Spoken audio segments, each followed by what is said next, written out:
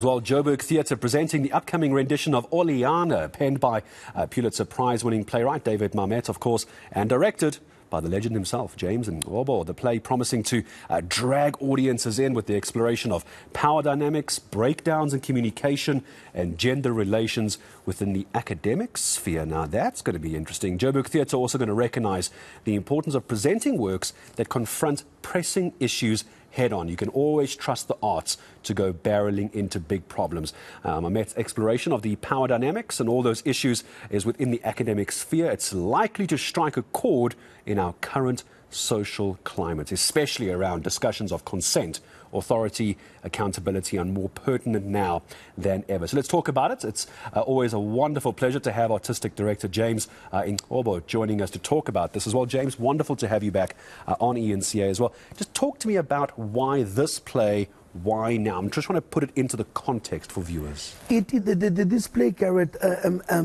has such a beautiful resonance in terms of what is happening, not only in this country, around the world. Just issues of emancipation and issues of the young wanting to be given space and to be heard. And the most beautiful thing that David Mamet says about the play, he makes an audience watch the play like a jury. He says, whatever side you choose, you're wrong. And there's a thing that says, he said, she said, what do you say?